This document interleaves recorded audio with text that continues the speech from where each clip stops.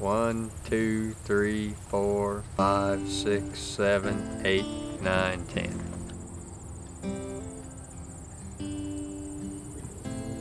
Oh, we've been farming about 20 years here at this location. Been organic about 6 years.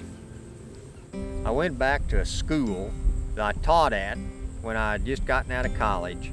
And at that time they had moved in a bunch of these big hog confinement operations in the area.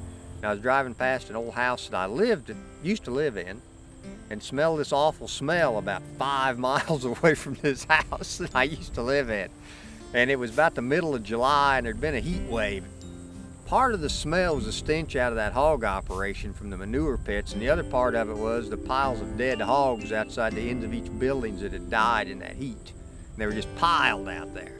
And I guess that's one of the things that put me over the edge as far as saying, I realize animals can die in heat-related situations. I've had it happen to me, but I mean, that was just over the top. I just couldn't believe it in a situation like that. Just too much.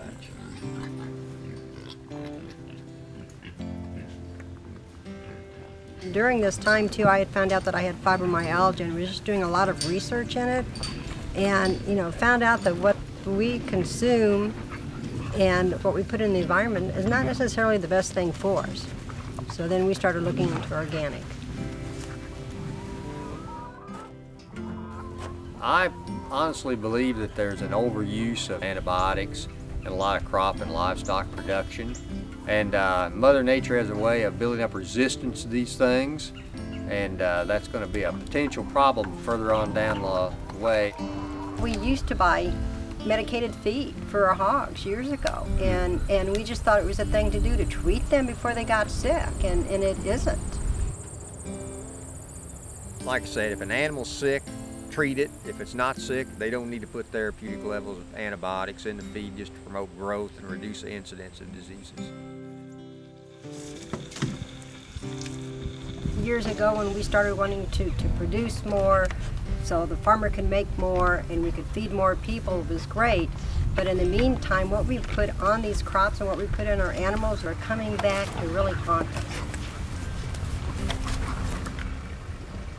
My perspective on it probably boils down to the bottom dollar, wouldn't you think? That trying, like you mentioned earlier, is to be more productive, have fewer death losses, and produce as much as you could in as small a space as possible, and make as much money as you possibly could.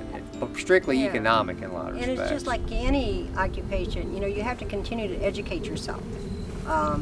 And I'm sure a lot of farmers out there that are smart and do stay on top of everything do know what's going on. Has it been easy for us? No. We have to work harder than we did before because it takes more work to produce that pound of meat.